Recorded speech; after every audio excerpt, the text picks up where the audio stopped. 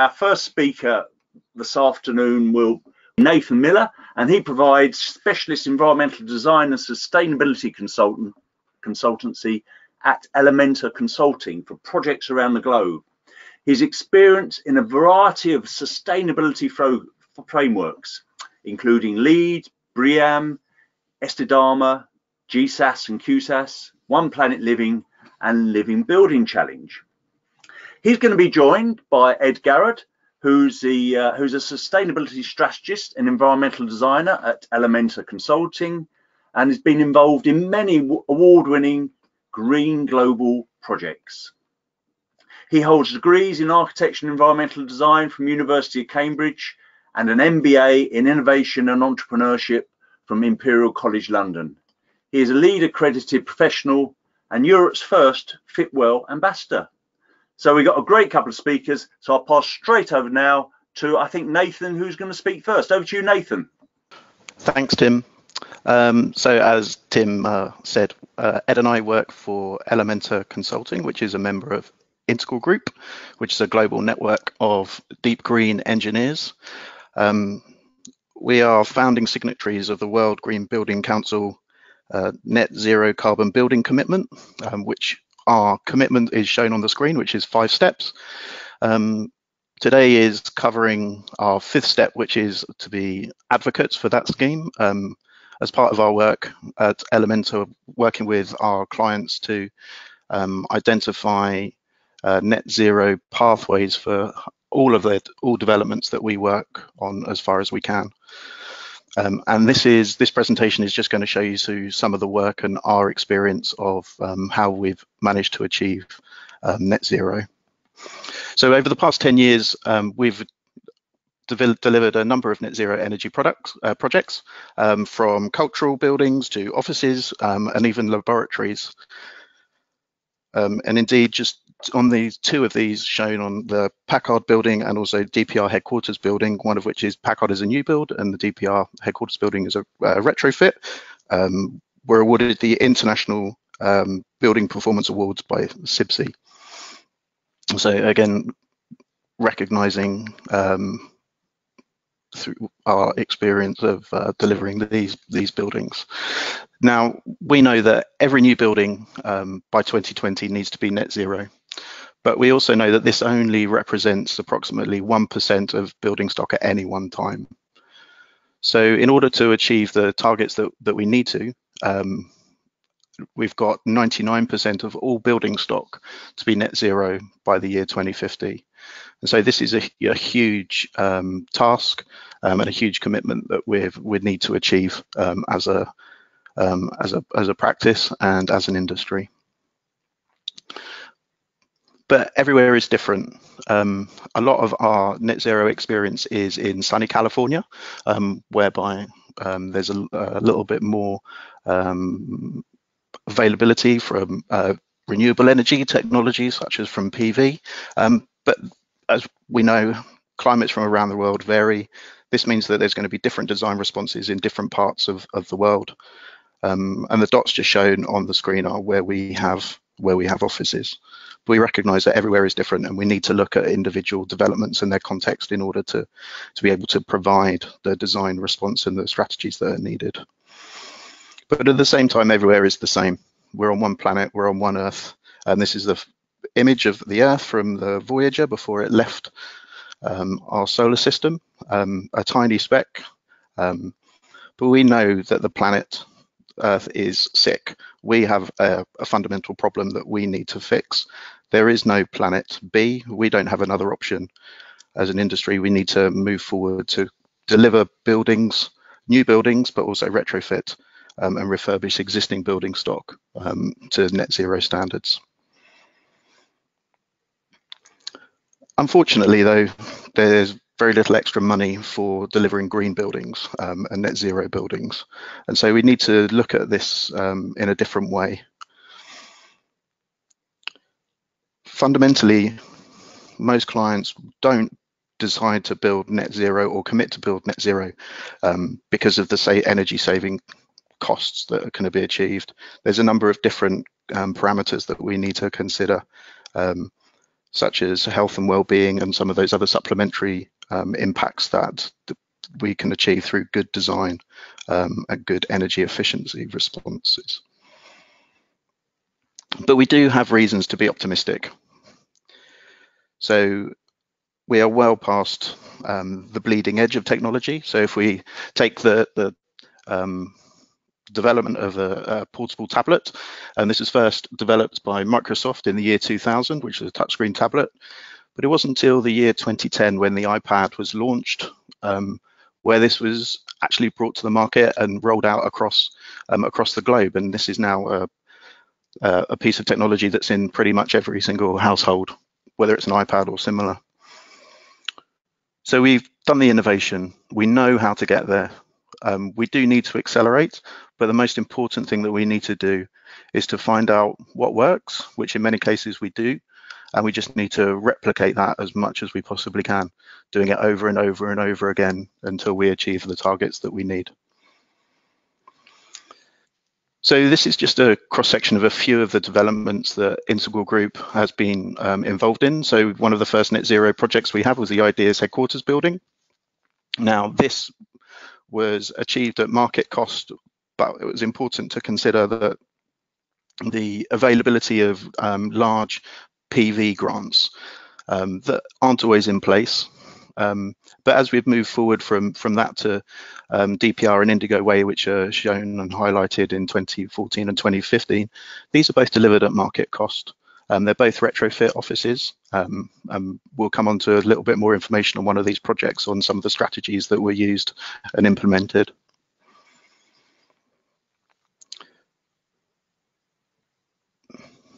So we know what the business as usual is, and we know that we can no longer build to that.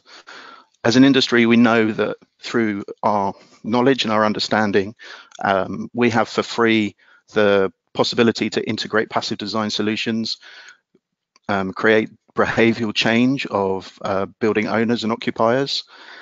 And we also know that if we carefully consider the systems that we put in buildings and maybe switching fuel typologies, we know that we can achieve additional benefit at low to zero cost. And then the final part of the puzzle, that operational carbon that we have left over, we need to obviously move towards 100% renewable energy. But we also know that the cost of that is falling year on year. And so through all of these different interventions and strategies, we know the pathway that we need to follow. Hi everyone, Ed here. That graph makes it look incredibly easy. The reality is that it's only possible through an integrated design approach.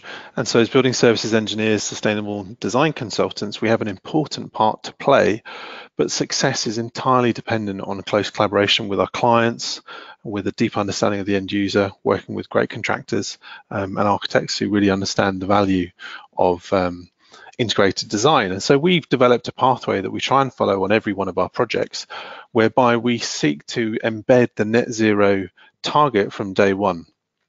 And the value of that is in setting that stretch goal is it can transform projects, whether or not they actually achieve net zero in operation. It changes the fundamental way that we approach design.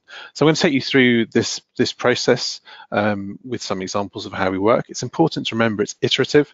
So as we discover information and we discover how we optimize a building throughout the design process, there is opportunities to weave back in and take that learning to change the way that we design. So from the get-go, we need to make sure that net zero is embedded as a target from day one.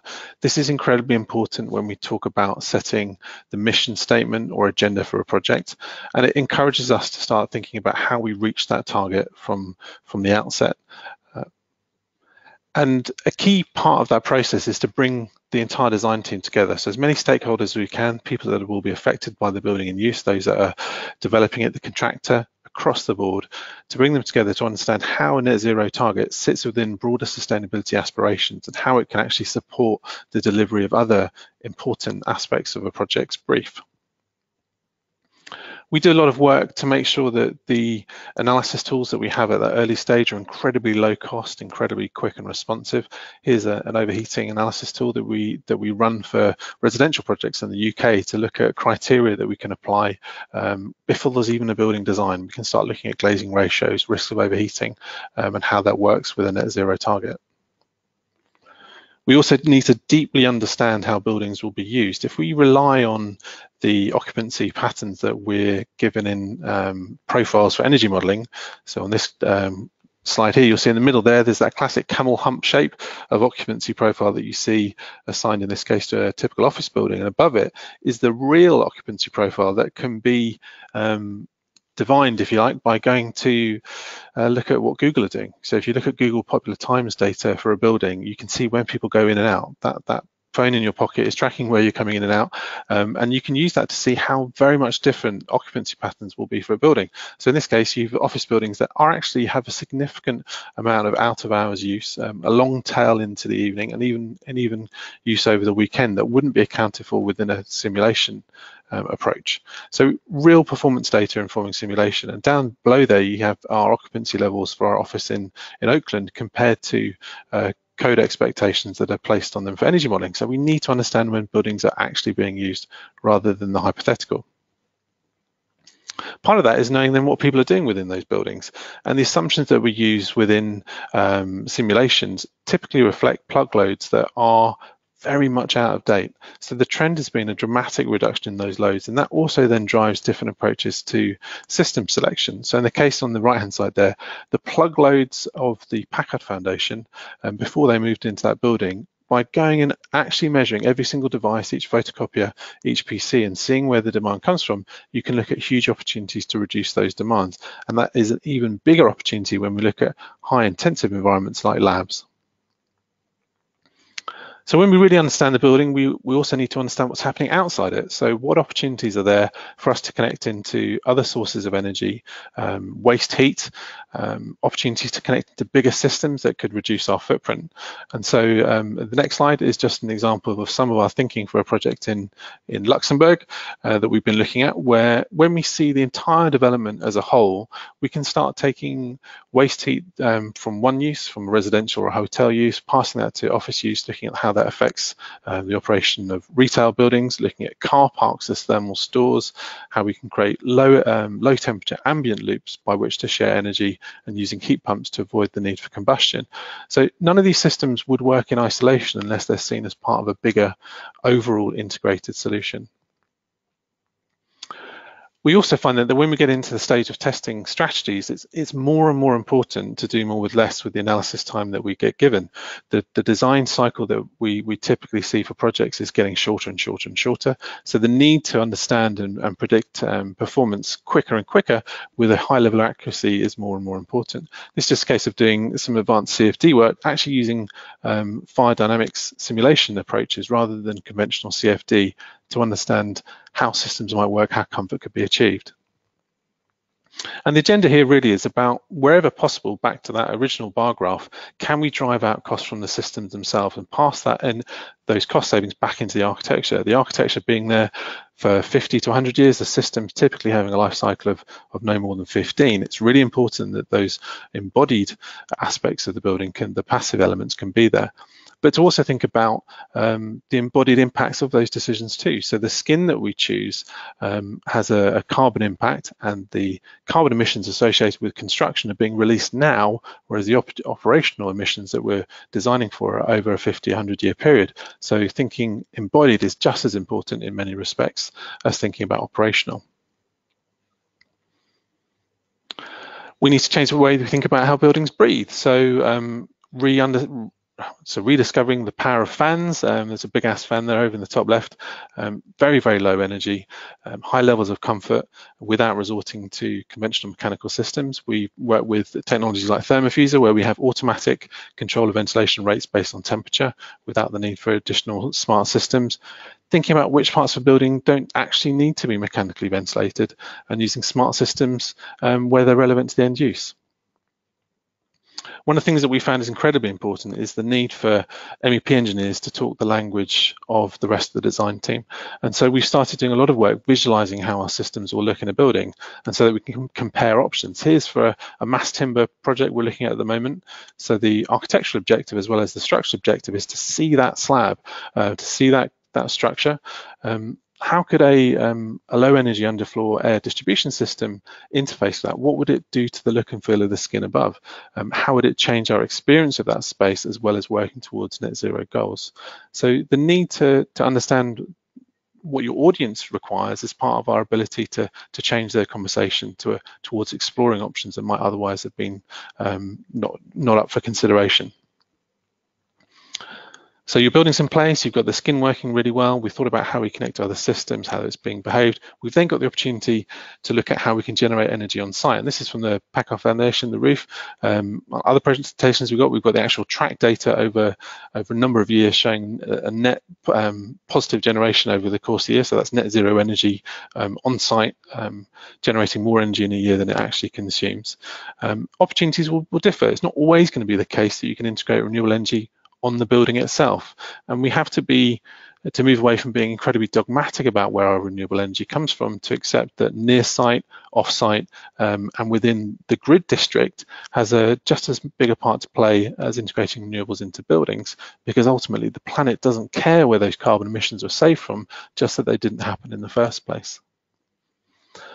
And the cost of renewable energy is plummeting. We're seeing the cost of panel prices continuing to fall. It's incredible, the pattern there, and this is what's being shown in that graph. We're also finding at the same time that the ability to purchase power at a utility scale is getting to the point now where it's certainly cost competitive with coal. We're finding that across many different grids, it's more economic to put renewable energy systems in place than it is to use conventional fossil fuels. So whilst the grid is decarbonising, that provides us with an opportunity to do buildings that are both lower energy consuming but also lower carbon footprint. Storage costs are also plummeting in the same way, and this is actually being driven by the rollout of electric vehicles. So the waste battery storage that we have after the end of life of electric vehicles is taking the cost down, and just the scale, every time we double the scale of battery production, costs fall by about 20%, and that's set to continue. So storage is becoming cheaper at grid scale. In Australia, we're seeing it being used to manage peak flows. And we're seeing decarbonisation in general across the globe. Some economies taking a slower move to decarbonise their grids, but the demand for us to reduce the consumption of buildings has to be done in parallel with our cleaning of our grids. And when we have our buildings in place, it's incredibly important that we take a soft landings approach throughout the process of design, but also into operation, so that we can be commissioning our buildings and fine-tuning them as they are complex machines, so that they operate better and better year on year as we discover more about their performance characteristics. And then in operation, we have to stop being scared of the data that can be collected. It's gone are the days when we should be worried about bad news coming from buildings. That data is being collected on performance all the time. If something's not working, it's our opportunity as consultants, as engineers, to get back in there and find out why.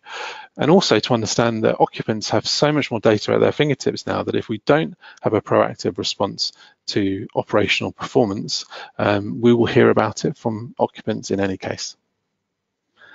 And with that performance data in hand, to then disclose it. And the power of transparency is really important here. If you make a public commitment to head towards zero, if you track that data and make it public, you're much more likely to keep down on that commitment. I'm going to quickly give you a little bit of an overview of 435 India Way. This is a traditional tilt-up construction, only single story, so lots of roof area for PV, so in some respects an easy task to get it renewable. We punched holes in the roof to get great daylight in there. These are actually south-facing roof lights.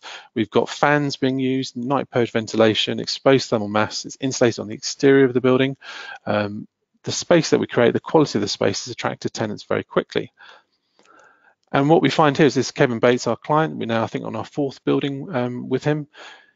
This is when you start seeing the economic benefits, and this is purely on the basis of going for a net zero building. So yes, there is a premium compared to doing a business as usual approach of just putting conventional systems into that space.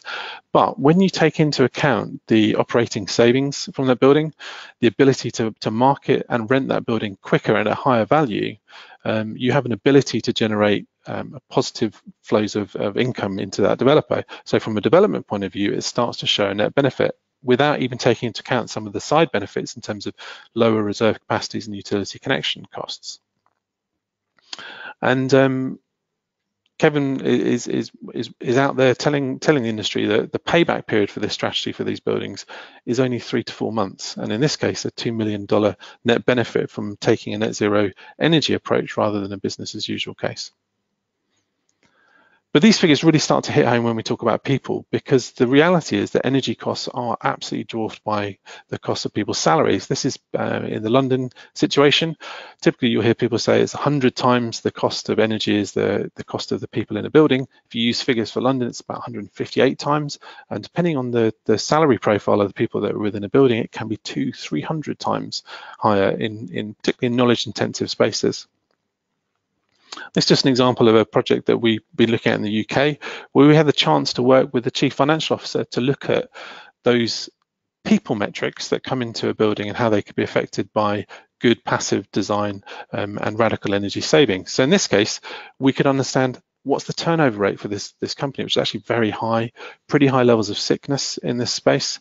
If you could work to reduce those levels by using best practices in lighting, daylighting, ventilation and comfort, there is the chance, the possibility with a big error range of a £3 to £4 million a year saving, and that dwarfs the £37,000 a year that we were able to achieve by a 70% reduction in energy consumption. So the net zero strategies have bigger impacts financially on the people than they do necessarily on the energy bill. And then going back to DPR construction, which is the CIBSE award-winning project, it's a conversion of an existing warehouse, very deep planned space, again getting light in from above, keeping the existing structure, so the embodied carbon savings of keeping that structure there. Big open plan workspaces, lots of biophilia, really popular space. It's being occupied to a much higher level than we could have predicted because it's loved so much by its occupants. And critically, it's operating in net zero energy, certified, verified by end of the year data. But when we ask people in the building how much satisfaction levels they are, so we can measure that using the CBE Indoor Environmental Quality Survey method, it's consistently around 20% higher performance across the whole range of criteria that we look at. So net zero energy and much higher levels of satisfaction. So in addition to providing energy savings and also the impact that it can have on the occupants of the building, there's other tangential benefits that we've also seen with some of the developments that we've been working on. Now, this is a hospital building designed in Beirut. Now, we set a target that this would be net zero, and it won't achieve that target. But what it has led to is a rational facade design which carefully considers the comfort of the occupants within the hospital rooms. So this is for cancer patients and patients' recovery as well. So being exposed to solar access causing discomfort is an acute issue. Now, we've got supplementary benefits with regards to this facade design. Not only are we maintaining the comfort of occupants within the space, but we're also cutting the energy that within that space that is required through solar shading and a high performance facade. Now, by code in Beirut, for a hospital space, hospital rooms are sealed. It's a 100% mechanical ventilation system. And so we really work with the client to challenge this design. Is this what it actually needs to be, or can we deliver a building that can actually breathe, that can utilize natural ventilation when required? So this is a rendered example from another building that this is a Perkins and Will building who we're also working with in Beirut. And this is one of the design responses that they've got. And you can see just from this render how natural ventilation has been built into the design. And so we transferred this philosophy to Beirut. And what we actually found is not only can we deliver a building that is energy efficient, but given some of the energy security challenges that are also faced within Beirut currently, when there is a power outage, we've found that through the use of natural ventilation, we can then provide a building that can be opened up, that can survive, that has passive survivability, meaning that we don't have to decant patients from hospital beds. They can stay there. Obviously, the temperature profile will slightly move up, but within acceptable bounds. But what we also found and identified is from the backup power fuel reserves that are inherent within the design and the delivery of that building, meeting the client specification, as opposed to having backup power that would survive for approximately 3 weeks, we've actually got backup power that could survive for 3 months. And this offers the client a much better approach to the design of this building. And so these are some of those tangential impacts that we've been speaking about when designing that come inherent when thinking about designing for a net zero building. And obviously we've been speaking about international projects. So let's bring this to the UK context. And what we've also found is this allows another form of communication that we can have with regulatory authorities, particularly over planning commitments and planning targets that are set. So this is Hackbridge School in London, and you can see BedZ just on the left-hand side of the screen. Now, as part of the design and the delivery process, we spoke with the local authority and with the client, and we were deciding how could we provide an offset? Could we take the money that would be spent on the BREEAM certification, which through designers, good designers, a lot of those design requirements are inherent in what we do in every day. Could we take, for example, those consultancy fees, those additional fees for registration, those additional fees for providing the evidence and uploading all of that evidence? And could we say, we want to transfer that cost with the client to delivering a net zero building? And that created this really interesting conversation and quite a new narrative as well with the local authority, and they accepted that proposal. So what we are looking at here is obviously the render of Hackbridge. Some of the design strategies that are being used are energy piles for energy heat and cool. And you can actually see on the Bruckle in the top right, we're actually achieving a minus 25 Bruckles score. So delivering an A+ rated building. Now this is from photos taken from the last summer. And the building will actually be opened September this year. But what we've also got here is a conversation about how we can widen our views of carbon and zero carbon within buildings. So for example, here we've got timber construction, so we've got sequestered carbon within the structure, lowering the embodied carbon of the development from the get-go. So when we talked about the need to embed net zero as a target at the beginning of a project, sometimes we're lucky enough to work with clients who are already working along that journey. One of those is San Francisco Airport, who've been a client of ours for a long while. They've set themselves a goal of being net zero carbon by 2030. And to achieve that means that their entire building stock needs to transform the way it works, so both existing buildings and new buildings. And one of the buildings we've been working with them on is a office administration building, I think it's landside, which is used as part of their administrative facilities. It's a building that from the outset had a net zero energy target, and embedding it that way means that you have some interesting conversations around how we integrate both architecture and systems and people's behavior to achieve that. And the result has been we've dramatically reduced the cooling requirements of the building. So the chillers are half the size than would be expected, third the number of VOV boxes that you would expect in a building of this type, and the AHUs are a quarter the size because we're using a DOAS system, so 100% fresh air, just dealing with the ventilation loads, with the heating and cooling requirements being addressed by radiant systems and fans. So you'll see there, we've got an exposed slab.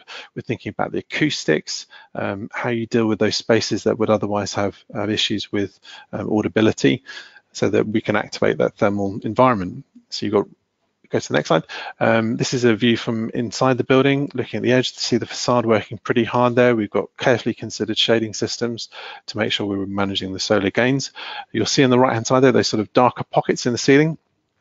Those are fans, where the fans are directing air upwards rather than downwards towards the occupant, so that they wash air across the thermally activated slab, which has got a hydronic system embedded in it, so that you can increase the output level from that slab without getting downdraft risks.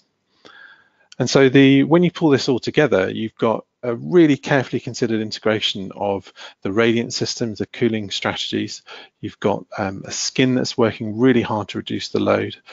You've got better quality air, but it's 100% fresh air. You're not having to recycle that air. So the air quality, the environmental quality is higher, and you've got a building that's dynamically responding to its environment. And here going slightly crazy on a loop on the right-hand side there, with the shades operating in response to solar exposure. So essentially you get to these projects where everything starts to work together, where the costs come down. They come down because you've got that close collaboration from the outset, a clear goal where net zero is embedded from day one, and the ability then to work as a design team to hit those targets and work with a contractor to deliver them. And I believe we finished very early, so we can have lots of time for questions. So Tim, hopefully there's been some questions put into the panel, and we'll be able to address those now. Great. Well, thank you very much for that. And yes, we have got some questions. So I will pitch straight into that, into those. There's still opportunity to ask questions. So if you haven't yet asked a question, or if you've asked one, you want to ask another one, please type into the question box, which is on your screen now, somewhere probably over on the right hand side of your screen in the control panel. So feel free to type questions in, and I'll work through these questions. So there's a question that's been raised by a couple of people, and Dennis has asked this, and Carl has asked this. I won't work down anymore, but they've asked, what is your definition of zero net energy buildings? That's the very obvious question to ask. So the challenge is that there are many definitions out there. So the definition we've traditionally worked with in California has been net zero energy, based on the idea that you're generating as much energy to meet your on-site needs as you're consuming in a year by renewable energy delivered at the building itself. So that's much more aligned to the Living Building Challenge approach to defining net zero energy, and it also embraces the idea that you shouldn't be using combustion systems on site. Now there are many different versions of what net zero energy means within California, globally. In the UK we've always talked about net zero carbon, so looking at how we convert energy consumed within a building via carbon factors for each of the different fuel types, and then looking to offset and balance those through different measures, whether it's renewables or swapping out fuels. And so the answer is that by and large we have been using the net zero energy definition of energy balance over a year for the projects that we have in North America, and then globally we're moving much more quickly towards a net zero carbon definition, which is the one that's been developed and we helped to develop with the World Green Building Council. And that's to say that you need to have there's a hierarchy by which we have to achieve radical reductions in energy demand. We then have to increase the efficiency by which we supply energy to buildings. We have to generate energy renewably on site to the point of it not being economically viable or technically feasible, and then after that you mop up the rest through other metrics, and that can be by purchase of renewable energy credits, by investment in off-site renewable energy, and in some cases by offsets. And what the World Green Building Council has done is it says that in each region we should allow industry or government, depending on the case, to define what net zero carbon means for it. So as long as the end result is that we have no net zero climate change impact through operational energy consumption, then they're quite flexible about how different jurisdictions develop their response. And so we find that within each region we work within that framework. Okay, thank you. There's quite a lot to think about there. And I think I picked up there at what you said about not having combustion on site, which one of the questions that's come in, zipping down towards some of the end of the questions that come in at the moment, what this is from David, and what's your view on biomass? And I presume it means on-site biomass. Actually, I might ask Nathan to show some slides that we had hidden, actually, because we thought we'd run out of time, but we had some slides talking about unintended consequences. And one of the issues with biomass is that if you think about the planet as a whole, if everyone was to burn biomass as a way of providing their heating or generating electricity, what would the air outside look like? And the answer is not very good. So if it doesn't work for everyone, it probably shouldn't work for anyone. And the reality is that what we saw, particularly in the UK context, is that fuel switching towards biomass was massively encouraged. So in London, we saw a big shift away from conventional gas boilers towards the biomass combustion. A lot of the times that was pelleted biomass that had actually been shipped in from Canada. So we weren't thinking necessarily about the embodied impacts of transporting that to site. But not only that, even with the best of your air quality systems for scrubbing the exhaust and that, you do have local air quality impacts. And so London in 2015 started to look like this. And then equally, when we think about biofuels, when you dig deep into the downstream effects of generating biofuels by offsetting habitats or by offsetting food production, you end up finding that the carbon footprint of typical biofuels is about 3 times higher than if you were just burning gasoline. So we've had this habit historically of shifting the burden rather than actually addressing the problem. So if you rely on switching fuels to another form of combustion, you're just moving the problem somewhere else. Whereas if you move to an all-electric approach and think very carefully about the embodied impacts of the refrigerants you're using, it's a really big concern. You can start then to look at renewable energy, renewable electricity meeting electrical demands rather than allowing ourselves to continue with any form of combustion. Okay, thanks for that. We've got loads of questions coming in, so I'm trying to give them some, keep a thread running. And this one again is from David. I think maybe the same question as last time. But what net zero terminology is used for CO2 factors, as it's always changing, and how do you account for that in the long term? I mean, we're obviously seeing the carbon impact of electricity is dropping and probably tailing out now in the UK. But how do you account for long-term changes in the CO2 factors?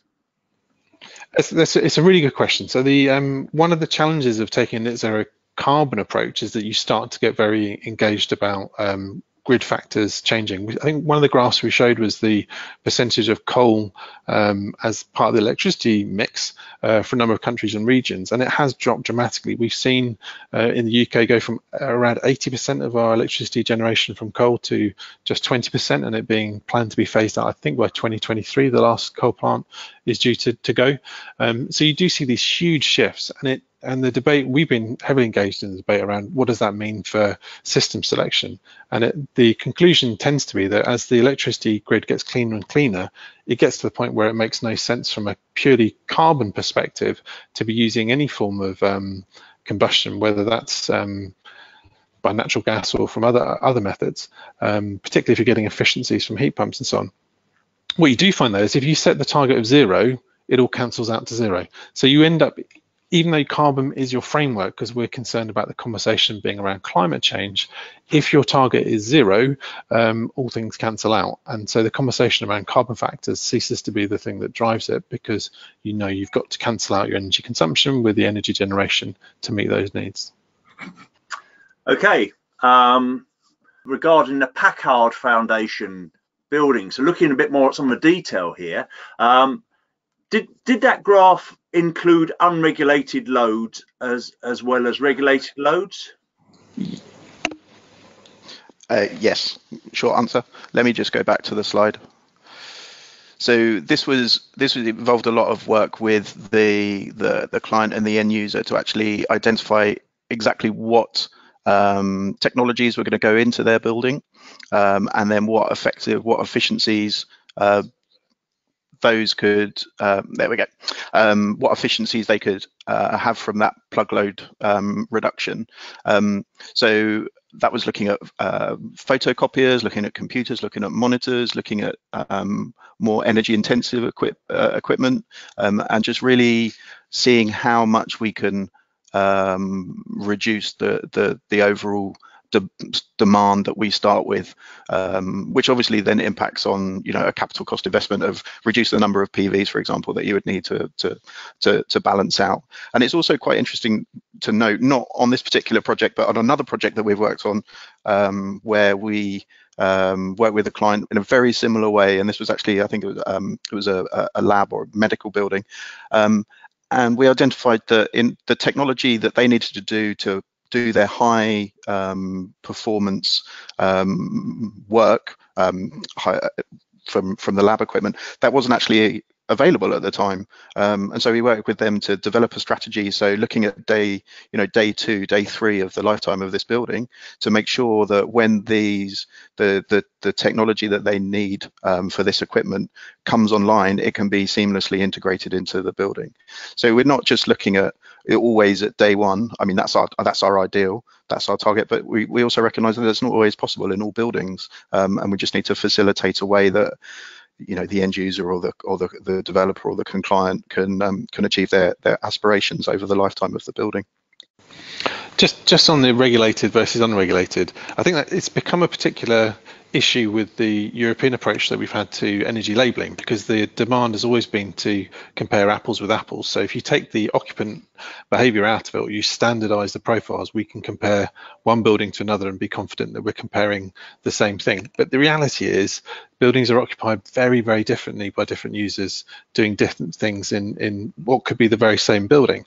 And so this process that we've talked about really digging deep into when people will use the building and what their plug loads will be is really important, because that net zero carbon definition or net zero energy definition is everything. It's the fuel bill at the end of the year, it's the carbon footprint at the end of the year that has to be cancelled out. And so that changes the mindset of us as designers.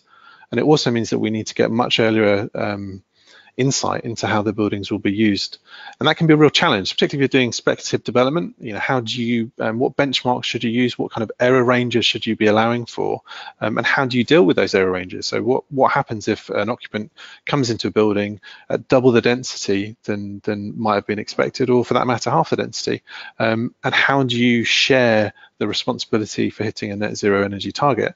And that's where this interface between the developer and the occupant is an interesting one, because it can then become part of your lease terms, that you're given a carbon budget as a tenant or an energy budget as a tenant, and if you go over those limits, you would be expected to invest in offsets to manage your excess consumption within that building. Okay, yeah, well, that I think that pretty picks up on a comment from Herschel, who was asking whether you include regulated and unregulated loads. You include them all, yeah, everyone. Okay, great. Well, that's clear. Okay, so I had a question here about the tools that you use, and I've had a few actually which asked about some of the tools that you use. So this one was, I think, from Carl, and he was asking what concept stage analysis tools do you use? So what we tend to do is use the same tool set by and large throughout the design process, and what changes is the level of geometric complexity or space allocation. So a lot of the work that we do at concept stages will be using either IES or Energy Plus, using the HVAC simulation rather than any wizard. So it's not templated, it's actually real systems in a building rather than placeholders as is the habit in the UK. And at the early stages, you're just modeling a box. You can learn an enormous amount about the ability of a building to hit a net zero target by modeling a very simple version of it, a shoebox, at the early stage, and throwing lots of different options at it. So this question about which lever do I pull and how hard do I need to pull it to make a change can be tested with those simple models, and then you only really need to get into the real detail and complexity later on. Now, from a UK perspective, that's not how we've been encouraged to work through the planning process and through the Part L process. We're modelling very, very complex geometries very early on, often for questionable levels of improvement of accuracy, a lot of extra effort, and we're not actually then having the time to help the design team make decisions about what should work when. So in parallel with those energy simulations, we do a lot of quick modeling where we're producing vast sets of data, and we have a tool called Integral Drive, which we've developed out of our Vancouver office, which will run many thousands and millions of simulations of simple box models and use past models from old projects and chuck data at them. We'll create an enormous data set that we can then sit with an architect and play with slider bars and interrogate that big data set in real time, rather than going through the sometimes torturous process of saying, here's a design, go and model it, get the results. 2 weeks later, we haven't moved the design forward. So we're trying to find new ways of working that give that quick feedback. And just to follow up on that, we spend a lot of time, making sure that we learn from previous projects as well. So although we use as simpler models as possible, obviously we take the lessons learned from other projects and apply them to those projects, which, especially when we look at the UK context, makes the well-known performance gap potentially between operation and the general modeling that you would do as part L, not so much on the performance engineering side. Whereas as a practice, we try and minimize that performance gap as much as we possibly can, using those lessons learned, working with clients, and making sure that we can take the data that we get from the developments that we've worked on, that we've modeled, that we can then go in and do a post-occupancy survey and gather all of that, and then use those lessons learned. So that's quite one of the key issues and one of the key drivers that we're trying to really work with particularly with the GLA in London at the moment, to make sure that that's kind of like embedded within a lot of all the projects, major projects that are going on in London at the moment. Okay, I think probably you've already answered this question in a way. So would you say that net zero should be divorced really from the whole EPC and DEC type activity? For those people, that's energy performance certificates and display energy certificates, which are used as part of the legislative framework in the UK. So I think they end up being two things that happen in parallel. One of them, as designers, we need to focus on performance engineering, not compliance engineering. So asset ratings and certificates are there really as a safety net against really bad design decisions, whereas performance-based modeling, simulation design is about achieving excellence. And so you need both, because certainly within the regulatory environment we have here, that labeling scheme is important. And we have seen with property investors that the prices of properties where the EPC ratings are low, they get chipped, because the people acquiring them see them as risks in their portfolio, because they're looking themselves to decarbonize their portfolio, and they don't want to take on buildings that have poor energy performance ratings. But from our point of view, we need to be doing both in parallel. But we start with the performance engineering approach, and if you do that, you end up with a great EPC rating. You'll get the label that you want, but don't start with the label. Start the other way around. A good point, I think. Now I've got a question here. This is from Dave Green. This is a chair of the CIBSE ASHRAE Group. He's listening from Canada, and Dave just asks, do you use, building on that last response really, do you use building analytics and automated fault detection routines to continually improve performance over time? So we have a performance engineering team that work, a lot of them are based out of our Toronto office, but they're spread throughout the group, and they do a lot of work often on other people's projects. So that being the case, you don't want to be your own policeman. You're going in to understand how buildings are performing and getting the data from them. We are seeing a lot of opportunities now with lower cost sensors to kit out buildings with the kind of equipment that Dave's talking about, so we can get that real-time feedback. It's not the norm. It's quite hard to get that put into projects, and certainly within the UK context, it's a really early days for that kind of awareness amongst our clients. But we are actually seeing in the last few months, we've had quite a lot of requests from property fund managers and so on to say, well, can you kit out our buildings? Can you put those sensors in so that we can see what's going on in real time and use that data to fine tune performance? Okay, thank you. I've got a few questions actually from Aziz, and he's asking about the climate zones. He says, well, we've got 7 or whatever, we break it into climate zones in the globe, around the globe. How can you apply these principles to all climate zones? Are they applicable? Yeah, so Nathan, maybe if we flip to the pathway that we showed at the beginning, the process of discovery, of finding out what works for you in your context, that step 4, understand the context, is incredibly important. And that includes the environment, includes the climate. Decisions that we'd make for a building in Beirut are going to be vastly different to decisions for a building in northern Canada. What they will share is a design process that is around discovery, simulation, testing, and also thinking about those unintended consequences. So we've been doing work recently looking at the overall whole life cycle carbon impact of buildings, and you can find that in certain circumstances, if you choose the wrong facade, it can be better to have a highly glazed facade in what we would consider a real cooling dominated environment, such as the Middle East. It may be better in terms of overall life cycle carbon to have more glass than less. And these are really counterintuitive data that we're having to grapple with, and then posing questions back to facade designers about, well, surely you can reduce the embodied impact of the facade so that we can get that back into balance. So if every climate is different, there are solutions that work for all. So what works in the cold climate, where we have insulation playing a huge part, air tightness playing a huge part, but much less resource in terms of, say, solar energy, is then offset in those other climates where we've got far higher renewable energy resource. So it's a balancing act. And as we said, that we're not dogmatic about producing net zero energy buildings just on site. If we set that as a target, we get as far as we can, and then the conversation has to be about where can we generate any excess that we can't accommodate on site. Okay, I'm going to try and mop up a number of these questions in one. You've spoken about the energy consequences of a building, but Carl asks about the embodied, not only the embodied carbon of PVs, but the chemicals in there.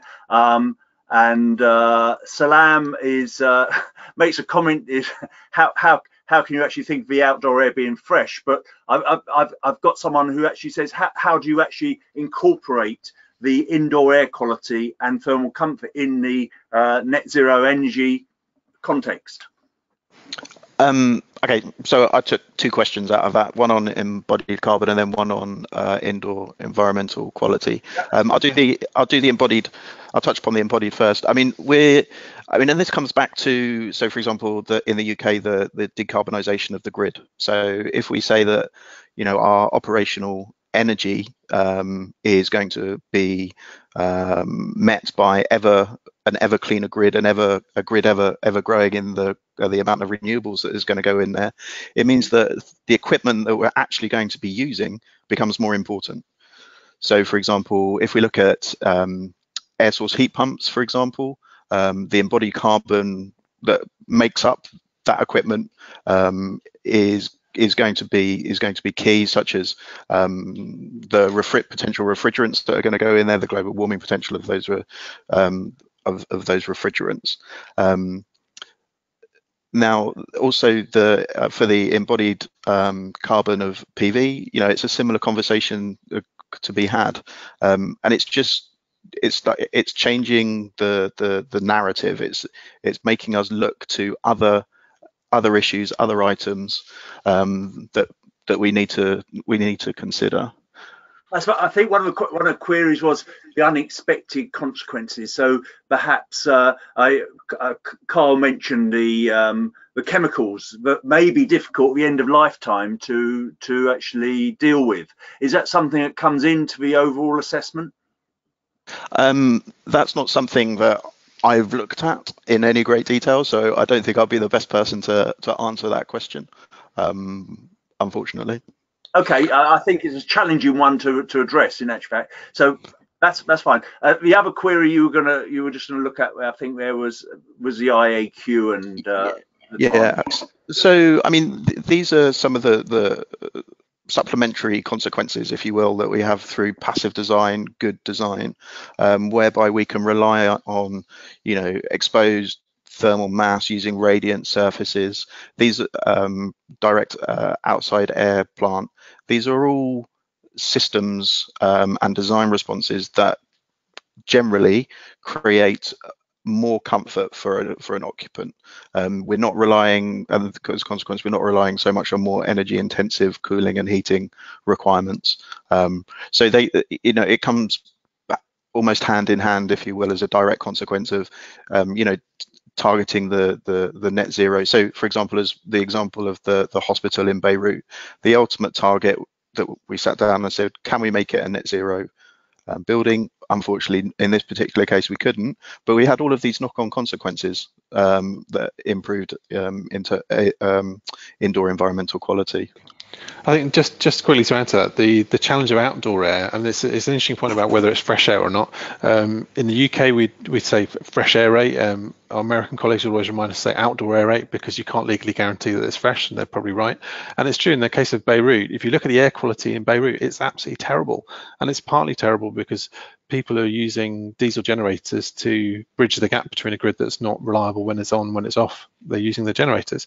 So sometimes you have to take tough choices around, would you rather a building, if it was without power for a month because, say, the electricity grid's been taken out by an act of war, which is the reality, would you rather that building and the occupants be exposed to air that's not of optimal quality, but that building to keep surviving, keep functioning, keep providing an essential service to the people? But in a more general sense, we find tough environments. So the case study, we looked at the cost benefits of environmental performance on employee costs. That actual project is next to a cement batching plant and adjacent to a very busy road and a railway. So you've got brake dust, you've got emissions from that concrete batching, you've got all that other stuff in play. And so you say, well, actually, if I can get the cooling loads down, if I can meet those cooling loads by primarily by hydronic systems rather than using all air systems with lots of fan power, I can then actually absorb the extra energy penalty of high levels of filtration on my incoming outdoor air so that it can be delivered